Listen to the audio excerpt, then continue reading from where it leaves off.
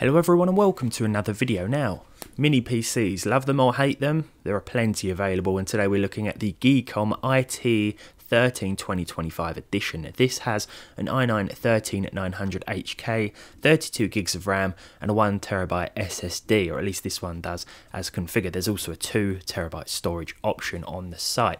This one is going to set you back $649 here in the UK, and I want to talk about its performance today because it does of course have Iris Xe graphics as well, which we're going to try and game on. That's what we're all about mainly here on this channel. This is probably going to be my last mini PC review for a while. I want to go back to building some proper cheap desktop setups, but I wanted to see how this thing handles a few of my favourite games, and we also need to talk about the performance, the heat, the noise, and the more in-depth specifications of this thing. So if we take a look around the machine first, we've got USB 3 at the front here and audio jack power button. On the side, Kensington lock support. The other side, SD card support. Around the back, we have 2.5G Ethernet, 2 HDMI ports, USB 4, USB 3, and USB 2. The top of this thing pops off, to reveal a bit of metal with the CPU fan underneath, and the bottom is easily removed with these 4 screws. Just loosen those. This little plate at the bottom will pop off, and then you can add another, albeit smaller, SSD, replace the SSD that's already in here, or add a 2.5-inch SSD, which I really do appreciate in 2025. Not enough little systems come with 2.5-inch SSD or HDD support, in my opinion. So the i9-13900HK inside this thing, as expected, in a small form factor, a very small form factor. In fact, I don't think I've ever seen a mini PC this small with an i9 in it before, but as expected, it's going to run pretty warm. Now we have a few options in the BIOS. We can play about with the memory, we can adjust the fan speeds, and we can also adjust the performance mode. We have quiet, normal, or performance. I stuck with normal and then moved to performance a little later on. So running the Cinebench 2024 test first of all, in normal mode, give us a single score of over 100 points. Now this was nothing out of the ordinary, but when we ran the multi-core score, as expected, the CPU throttled pretty much straight away, and I think this is impacting our score a little bit. Now interestingly though, when we switched to performance mode, we could actually still get a little more out of this thing. We still saw a few more points, a pretty decent score increase to be honest, and the power consumption CPU wise, according to MSI Afterburner, was a little higher, something like 45 watts max, compared to, I think it went up to like 64 watts max, but the exact figures will be up on screen. In terms of noise, yeah, this is going to be audible. When you're not doing anything, you're not going to hear it, but you start doing things that's going to put pressure on the CPU, basically anything, and you're going to notice the fan ramp up. It's not the noisiest mini PC I've ever heard. Here's a sample.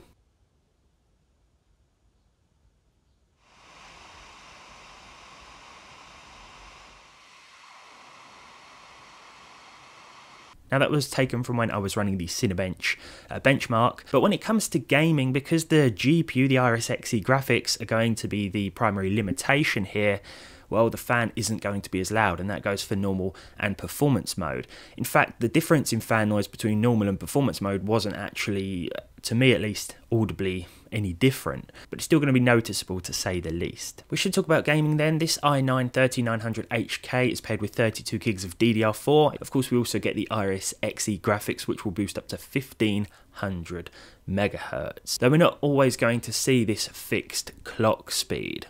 First of all then, I want to throw up some normal versus performance mode comparisons, whereby the consumption is noticeably different. Now, between normal and performance modes, you're actually going to see a nice increase in performance with a lot of games, or at least I did here. A few frames per second in it, and not only that, but we saw some improvements to the percentile lows as well, which is arguably more important, a smoother experience gaming-wise with performance mode enabled. Let's take a quick look at some normal versus performance mode. Keep an eye on the power consumption according to the Afterburner on-screen stats, temperatures, and GPU clock speed. So we have CS2 first of all with normal performance mode 64 FPS, 1% low of 37 and 0.1% low of 7. In performance mode we saw an increase to 73 frames per second, so a nice little jump there, 1% low of 56 and a 0.1% low of 34, so an increase in consistency too. Grand Theft Auto 5, the legacy or original version of the game, in normal mode here we saw 56, 42 and 35, with performance mode 58, 47 and 43. So a tiny jump in the average performance here, but improved percentile lows. Kingdom Come Deliverance 2 just about hit 30 FPS with the normal power mode. 24 was that 1% low and 22 was that 0.1% figure. When we look at the performance mode, 33 FPS, 28 is that 1% low and 27. We can see slightly increased power draw as well, according to the on-screen stats. For gaming purposes, it's well worth enabling the performance mode of this mini machine. I think I mentioned before that the fan noise wasn't actually much different, and when actually gaming, the fan doesn't seem to get as noisy as it does in CPU intensive tasks. Though having said that, it doesn't take much for the fan to ramp up to pretty audible speeds.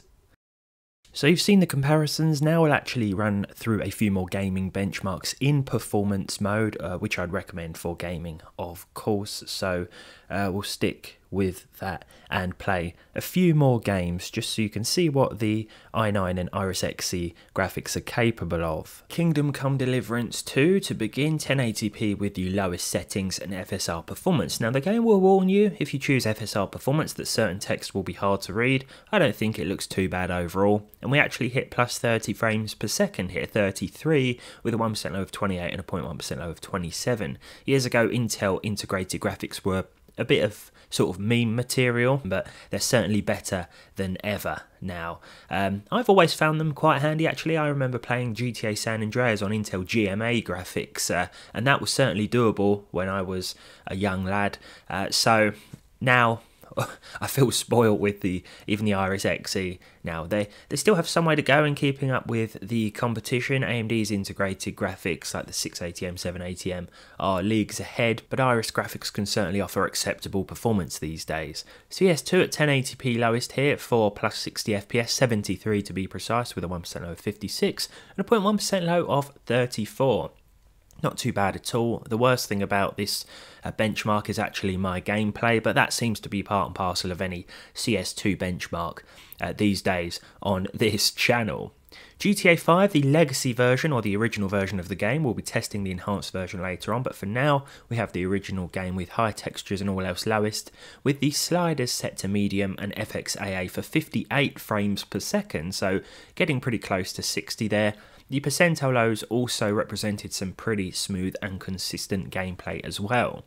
I didn't think we'd be able to hit 30 plus FPS with Cyberpunk 2077 and these graphics, but with the lowest settings and XeSS set to performance, we saw 35 with a 1% low of 27 and a 0.1% low of 23. These figures will dip a bit in and around Night City, but a plus 30 FPS average, as you can see, is still very much on the cards here.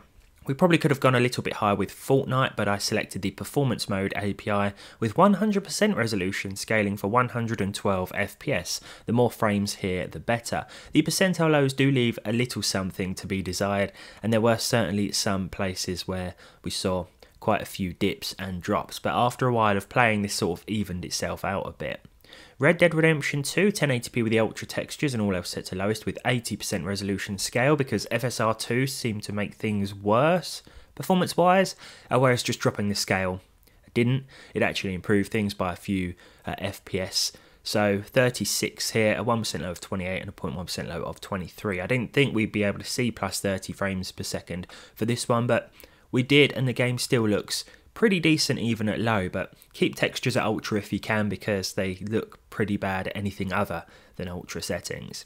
Back in GTA 5 now, this time with the enhanced version of the game, at 1080p with a minimum preset, probably worth sticking to the legacy game with hardware like this, but we saw 40 frames per second with a 1% low of 34 and a 0.1% low of 33, so again it's a consistent experience, but our average is of course going to be a little lower. I still think this looks better than the legacy version with the minimum settings here, but each to their own. It's all down to a matter of opinion, but both versions of the game will run just fine on Iris Xe.